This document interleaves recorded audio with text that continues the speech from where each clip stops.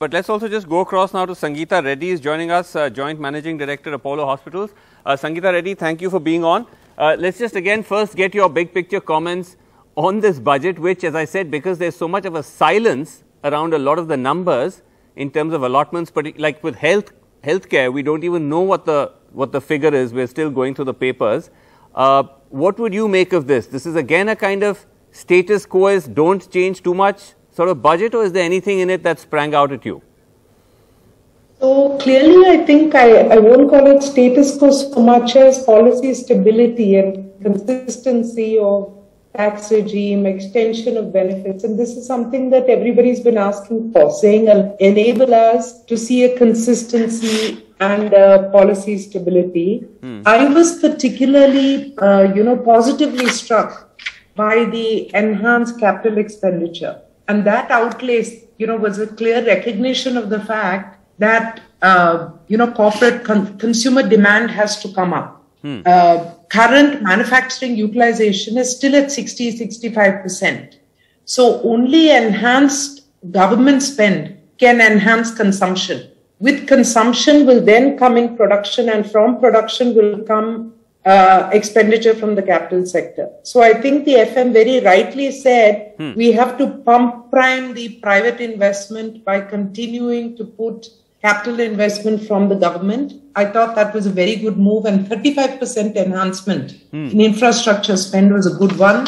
The focus on environment and digital, on jobs and ensuring that employment is an area and a thing. The other one I really liked was the call out on trust. There's an underlying kind of a theme of trust, which I thought was very good. So overall, a progressive budget. Like you rightly said, we're waiting to see the number on the healthcare. My hope is that the allocation which was made last year was a fairly significant jump in the health budget, taking it to about 2.1% of GDP, if you include the vaccine outlay and the COVID expenditure. My hope is that Reddy now gets baked into the normal budget for health. Dr. Reddy, so I have the numbers. I can share them with you. The numbers are here. Yes, so, Sanket, please tell me. The budget estimates for 21-22 for health, that is last year, was 74,602 crores. And then in the revised estimates, it became 85,915. This time around, it has actually increased, but marginally, to 86,606. Now, obviously, these are budget estimates. As we go along, we could have a revised estimate also. And Vasu, very interestingly, even in education, and this should be very interesting, the education budget estimate this time around is 1,04,278, up from 88,002 crores last year, which was the revised. The revised estimate for education had actually gone down. This is very interesting data. Right.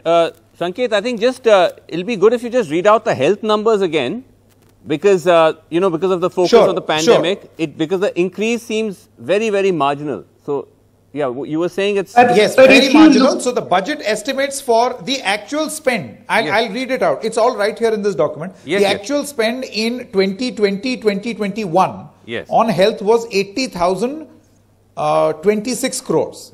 Then the budget estimates for 21-22 in the budget was 74,602. Which was then increased and revised to 85,915. And now the budget estimate is 86,606 crores. That's the budget estimate. Okay, so just to understand that's a very... So there is an increase, and that's why I said it wasn't called out, but we're waiting to see the fine print.